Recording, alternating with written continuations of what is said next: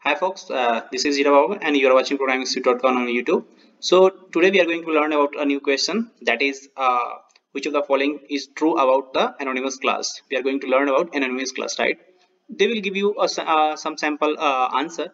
You have to find out about the anonymous class, right? So let's say it has only method, it has object class can't be created, and object can't be created, and it has a fixed name, right? Class, and it has no class name, right? So we know about a class is that any class can contain method, right?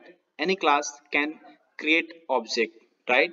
And some new feature, that is inner class has both, they can contain methods and variables, right? Those things can create.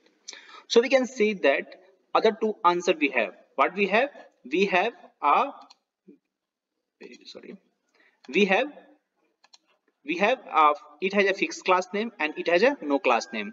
So the anonymous means you do not have the name, right?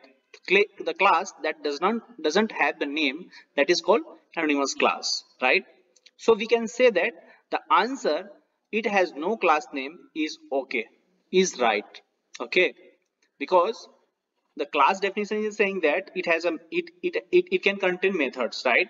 So it has only methods. No, any class can contain methods, variables, everything. And inner class can create objects also, right? So we have another to answer. We can say class has no name, that is called inner class, and anonymous inner class, right?